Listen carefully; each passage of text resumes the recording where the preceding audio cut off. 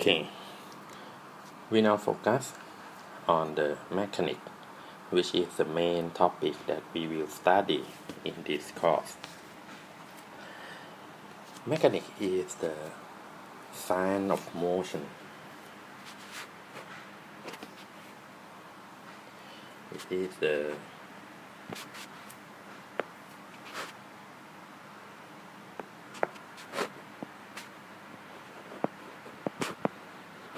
science of motion.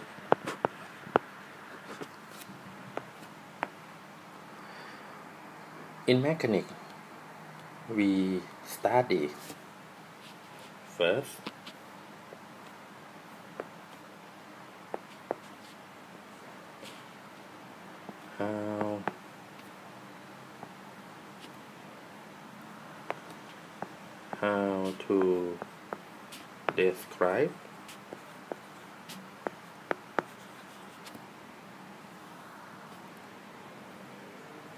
how to describe the motion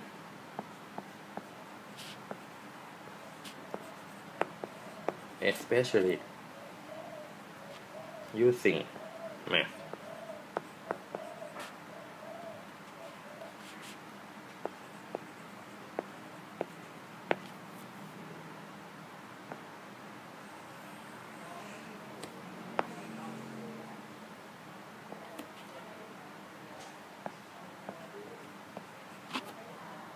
Okay, how to describe the motion mathematically. And second,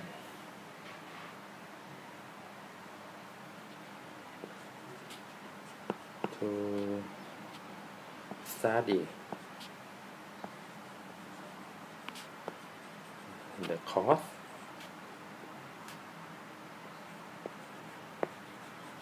of motion.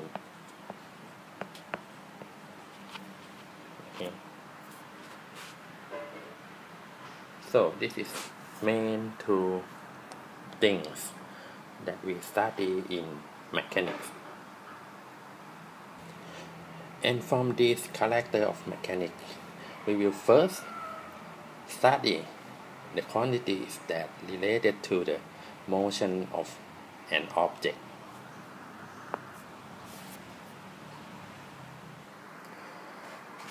In the first chapter, we will discuss the quantities that need to describe the motion.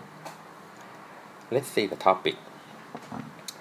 You can see that in mechanics, the basic quantity is the length. The basic quantity is the length, the mass, and time. So we first need to know how to measure these three quantities. But before that, before we do any measurement, we first need to know or to define the standard.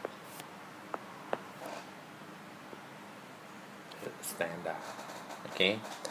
After that, once we know the standard, we can develop the process of measuring the length, mass, and time. In this course, we will talk about the standard, the definition of the standard mainly. We will not go into the detail of the measuring of this quantity. You will study this in detail in the lab course. But anyway, we have to define the standard and the meaning of length, mass, and time first. And once we know all data, we have to relate it. And in physics, we use mathematics as the bracket, as I mentioned earlier. And also, in some phenomena, we cannot observe it directly or we cannot measure it directly. So, usually in physics, we have to create the model, or we may say that model building. We create the model is something like our imagination of how nature works, and then we do the calculation and compare the calculation with the experiment. If the model agree with the experiment, we say that the model is likely to be correct. If not, you have to improve the model and compare to the experiment again. Next, we will talk about the dimensional analysis. Dimensional analysis is the technique that you can use to check your calculation results. Since the quantities in physics need to be meaningful, they must have the proper dimension.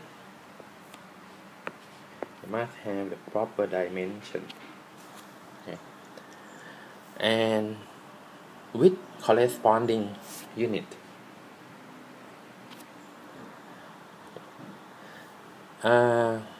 In some quantity, like the angle, actually they don't have dimension, but in this case we always say that the dimension of this quantity is 1, or sometimes we give the name of the dimension of the quantity although it not have the dimension, like the angle, the dimension is we give the unit to the quantity, not dimension. We give the unit to the quantity that does not have the dimension. For example, the angle has the unit of radian, even though the angle has the dimension of 1. Okay, so every physical property must have dimension. Okay, and when you measure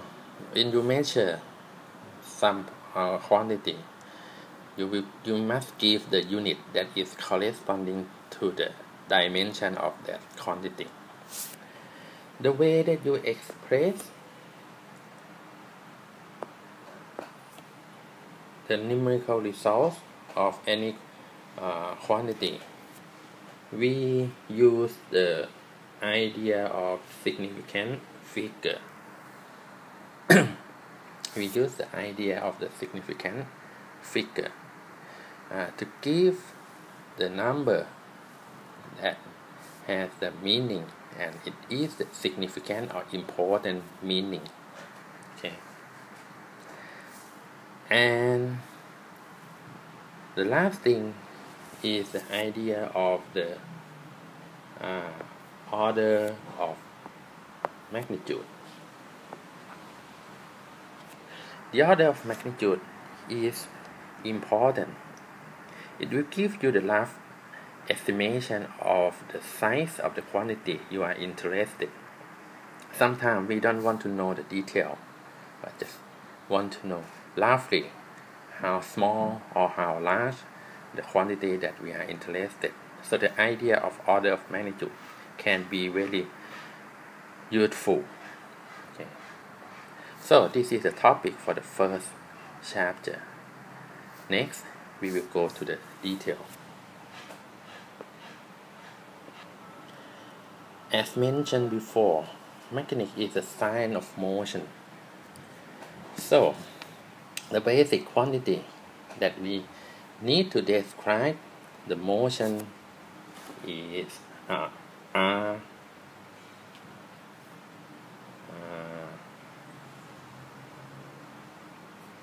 the length,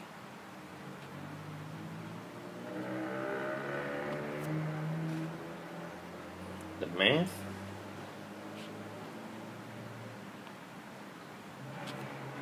and time. Okay. We define the length, the mass, and the time as follows. Length is the distance between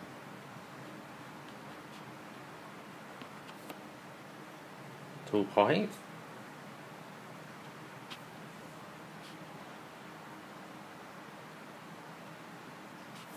Okay, in space.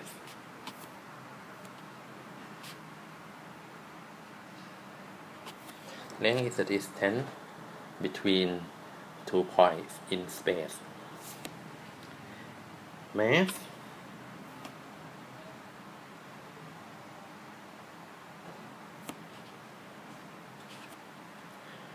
is the amount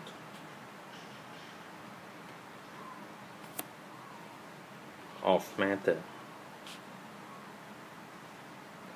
Anyway, math is quite complicated. Now when we study the relativity and the quantum theory, there's some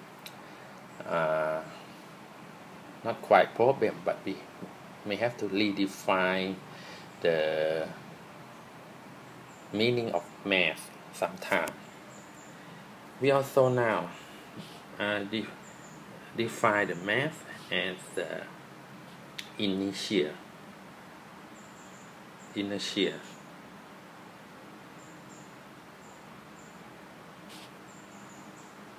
Okay.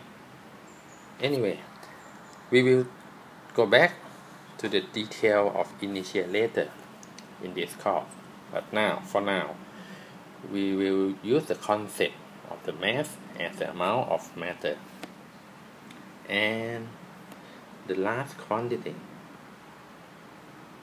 is time. Okay, time is a duration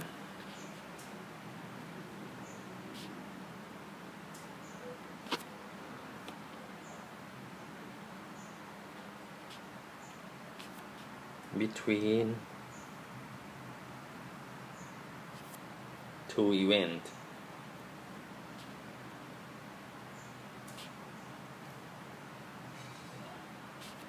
Okay, time is also quite complicated. We're familiar with the time in our daily life, but in physics there is some problem in the definition of time. Anyway, for now we will use what you are most familiar.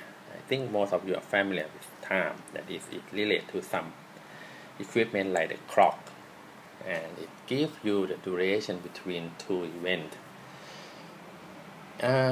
Probably in the physics 2 we will go back and discuss the meaning of the time, and maybe also the meaning of mass and length again when you study the relativity.